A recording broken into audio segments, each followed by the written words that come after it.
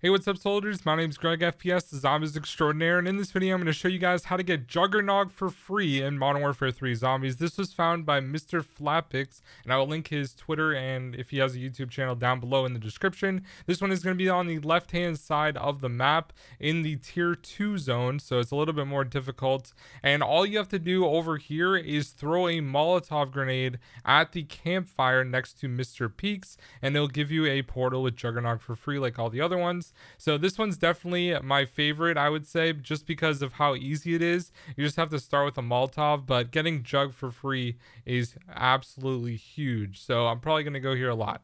Thank you guys for watching. I'll see you in the next one. Peace out.